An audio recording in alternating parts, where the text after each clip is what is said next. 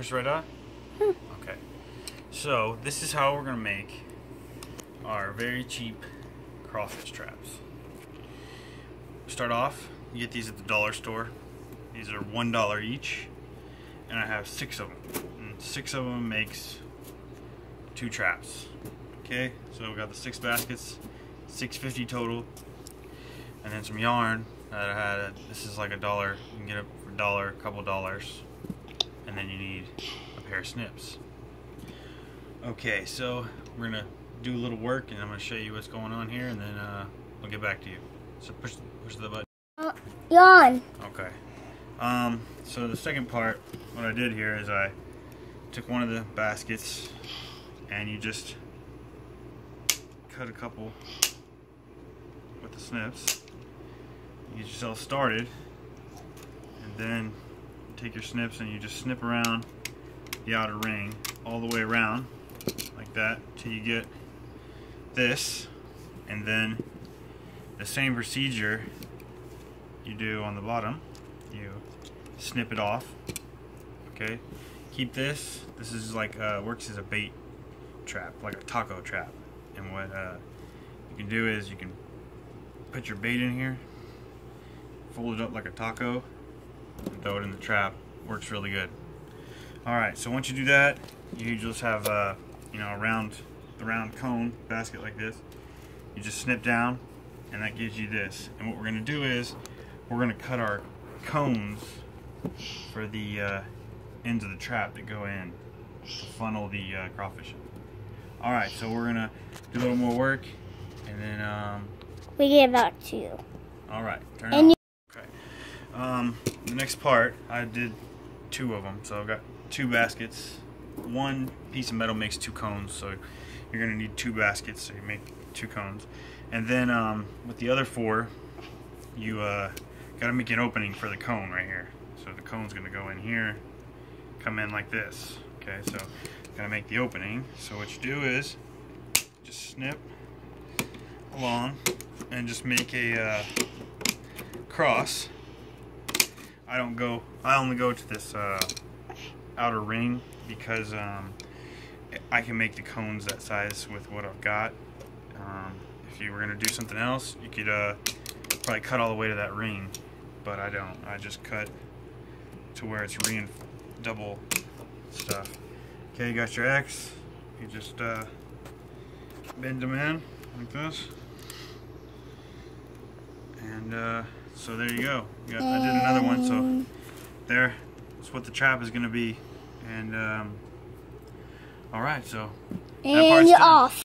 Okay, so for this part to make the cones, you use cardboard, and I used just from a pizza that I cooked in the microwave, or I mean the oven, and it's a little bit longer than this.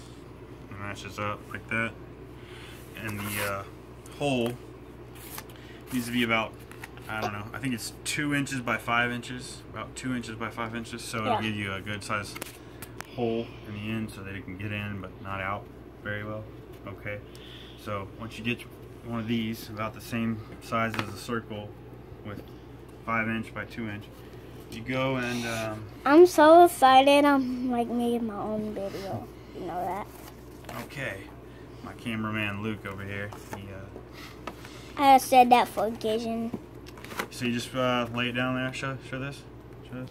You see it? All right, and then you just cut out 2 of them.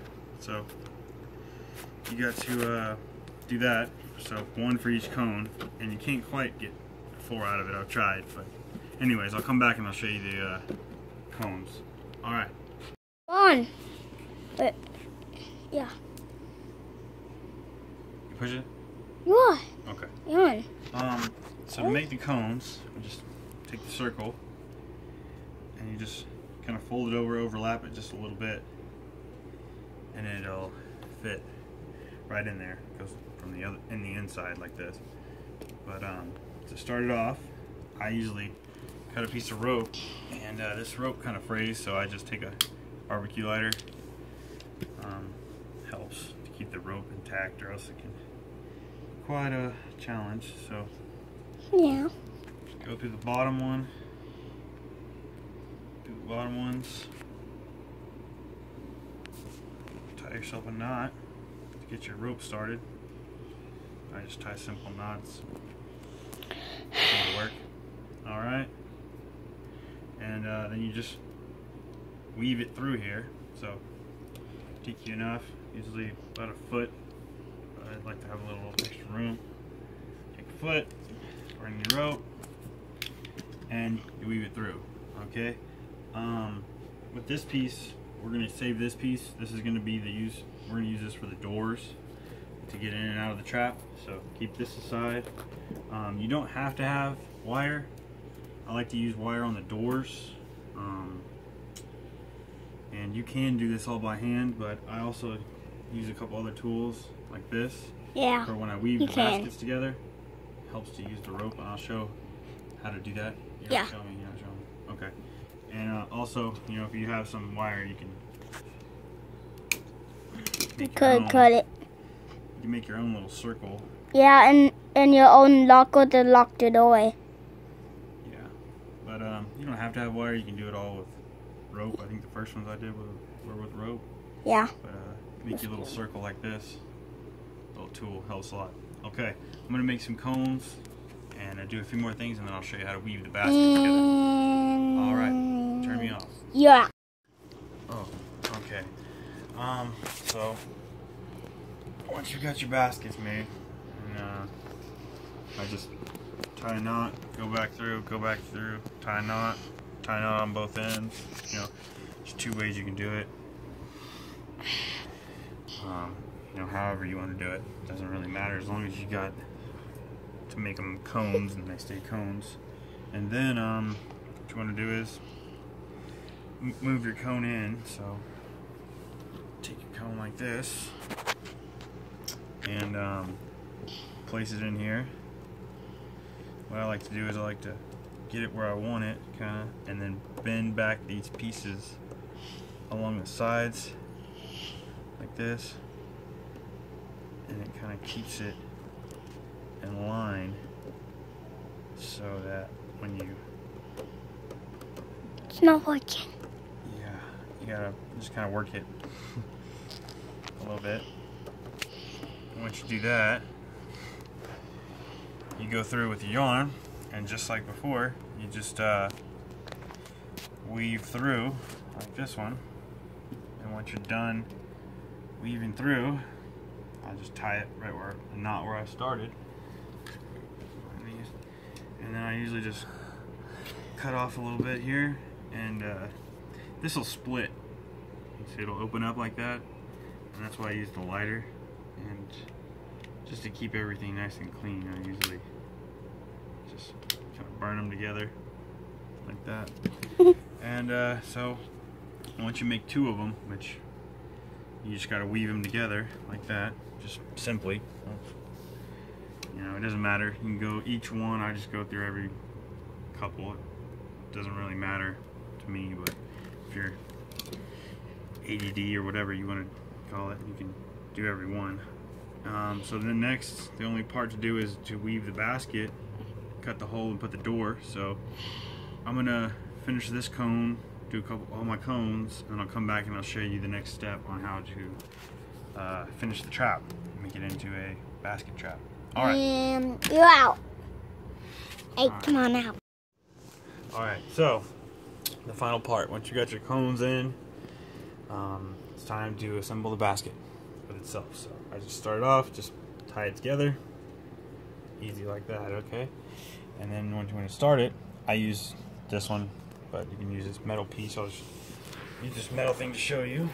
So what you do is take your metal piece, do that one, so you go to the next one, and you push it through, pull it out, and you weave it through that one, and then you just keep going through. Can they see that? Oh, go up, go up. So yeah, you just push through this hole. It's hard to see on camera, I bet, but and then you just, once you go through the next one up, put it through your loop, and then you pull out the rope and just keep weaving it along, okay? Focus on it. Yeah. All right. So make yourself one of those. I use this one and roll it down so you can see here. But just go through. I'll pull it out. Pull it a little bit. And I go to the next string up. I go back through the end of the thing, and then I pull the rope through. Okay, so now I usually do 2 or 3, and then I just pull it tight together, and see, like that, and you just go all the way around till you get back to here, and you tie it off, and that's how your trap is. Alright, so we'll come back and show you how to cut the door and the other part. So, stop it. Okay, so once you got your basket weaved together, trap pretty much made, done, you gotta make the door. Okay, so you can get the bait in, crawfish out, bait out, all that. So I'm gonna go with, I like to have a pretty good sized door, so I'm gonna just kind of cruise along here, cut off this access piece here, excess piece here, so, okay. Then I'm gonna cruise down and just cut it in half. So, alright, like that. And then what I like to do is fold the edges over, because these edges can be kind of sharp, kind of pointy. These points can kind of poke, so you kind of gotta be careful. Everything else is pretty much, you know, safe, except for the bait boxes and these doors. You gotta kind of be careful, or they'll poke you from being cut. Yeah. It's happened.